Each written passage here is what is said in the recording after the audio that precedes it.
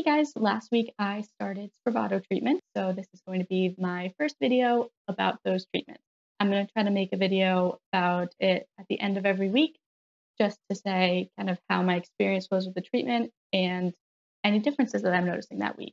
So I have treatment-resistant depression as well as borderline personality disorder, PTSD, and chronic suicidality. So Spravato is S-ketamine, and it has shown to be really promising for treatment-resistant depression and suicidal thoughts. So it tends to really help calm people down and has shown some long-term benefits in your mental health overall.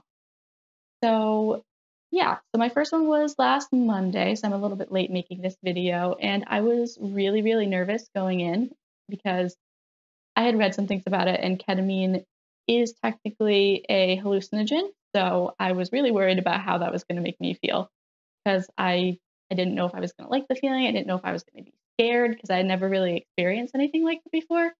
So going in, I was like absolutely terrified.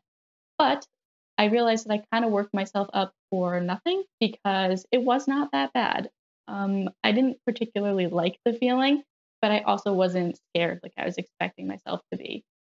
So basically, when you go for a Spravato treatment, you have to do it in a psychiatrist's office, and the first 30 minutes of your appointment, is spent taking the medication. So Spravato is a nose spray, so you get 3 little bottles of it, and each bottle has 2 doses.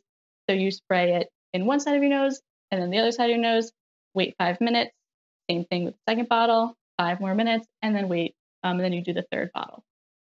So during that time, I just sat with my psychiatrist, and he was just talking to me, asking the standard doctor's questions that you get when you go to a psychiatrist, and just kind of monitoring me while the medication was going into my system, just to make sure like I was going to be okay with it. So I didn't really feel anything for a while. My psychiatrist told me that typically people do, like after your first or second dose, like you start to feel maybe a little bit dizzy, or you kind of start to feel just like a little bit of a weird feeling overall. I didn't have that until I finished all 3 doses. And then about 10 or 15 minutes later, I started to notice that I was like a little bit dizzy. And so, yeah, now I'm going to talk about what I kind of felt like. I was, for some reason, expecting to be like terrified while I was doing it, but it actually wasn't that bad. It was sort of relaxing. So you have to stay in the office for 2 hours after you get Spravato because you do get a little bit of a high from it. And, just logistically, you can't walk out because you're dizzy and, things kind of look weird. So you might fall and like hurt yourself. So they have to monitor you for 2 hours, which wasn't that bad. I just sat and listened to music the whole time, which was good for me. I did feel like kind of weird, a little bit like dissociated is kind of how I would describe it. So like things kind of looked off. Like if I looked down at my hands, like my hands looked like they were really far away from my body. And like when my psychiatrist came out to talk to me in the middle of it, like his voice sounded really far away. And then when I was talking back to him, my voice sounded really far away. So it was just like a couple little like sensory things that I noticed. It did make me dizzy, so it was hard to stand up and walk just because like I was a little bit disoriented. And I think that all lasted for about 45 minutes. So it was just 45 minutes of me sitting, listening to music, just kind of honestly just kind of spacing out and relaxing. Um, every once in a while, like my psychiatrist, and this is typically how these procedures are done, like they come out and they talk to you, just check in, see how you're doing, see kind of what you're feeling. He asked me like if I was dizzy or if I was nauseous or if I felt dissociated. I know it is pretty common for people to be nauseous when they take this, but I didn't get any of that, which I was very glad about. And then halfway through the procedure, at the beginning of the procedure, and right before you leave, my psychiatrist just took my blood pressure because it can raise people's blood pressure sometimes. They just have to make sure like you're still in a safe range. Mine didn't really change much throughout the whole time, so it didn't really affect me. The one thing that I brought with me that I would highly recommend to anybody who's going to get Spravato treatments is candy. The stuff when you spray it into your nose will drip a little bit down the back of your throat, and it tastes awful. So I brought like some little fruit flavored lifesavers, and I was just eating those. And I also brought some lemonade with me that I was drinking.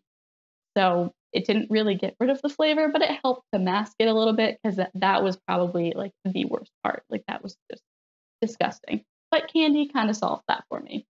So I definitely recommend that. I brought a book with me too. I didn't end up like reading my book or anything, but that was one of the things that they recommended that I bring. I definitely could have read the book, but I kind of like to just sit and kind of zone out and listen to music. So next time I might try reading my book.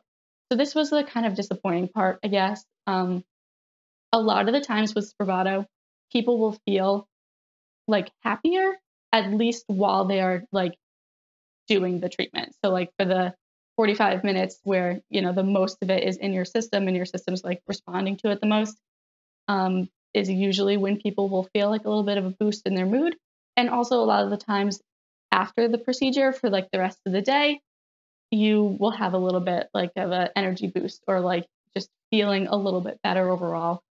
I didn't get that. And I was disappointed and my psychiatrist was really disappointed. But so like I kind of left feeling like really discouraged about it.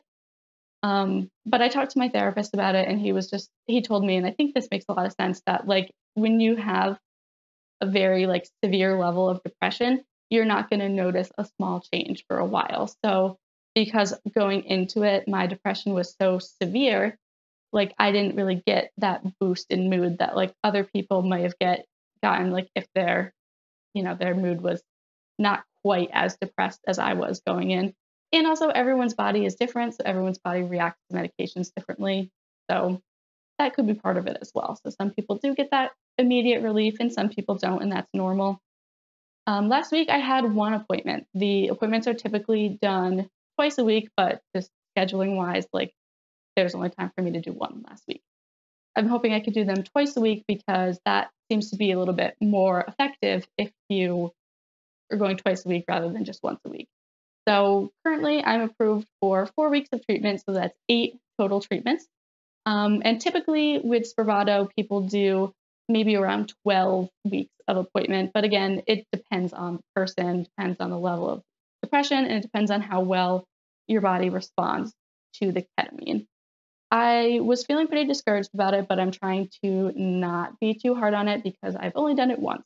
So it's still too early to know whether or not it's going to help. So I guess I'm trying to be a little bit hopeful about it working more in the future. So I will be continuing to film these videos and I will post hopefully weekly updates about any changes that I've noticed. And I know one of the things that I was super worried about going into it was what if this doesn't work? Because Spravato was kind of presented to me almost as like a last resort option. So when I heard that, I was thinking, if this doesn't work, like, am I just screwed? Is there nothing else to help me?